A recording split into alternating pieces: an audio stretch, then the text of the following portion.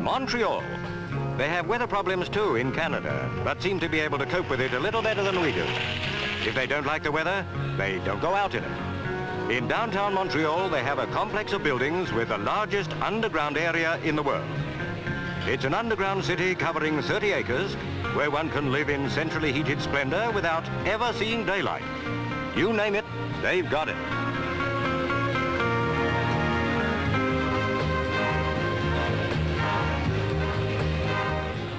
Shoe shines, restaurants, theaters, shops, banks, everything anyone could ever want in the outside world is compactly situated under the busy streets of the city up top. The idea behind the underground metropolis is not new. It's merely to separate people from traffic, but how well the Canadians have gone about it.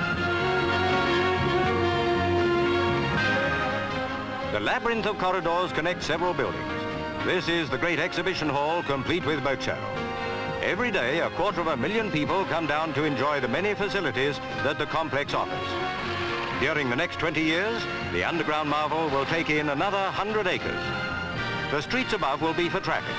Underground, away from the fumes, the weather, hot or cold, will be a super place designed just for living.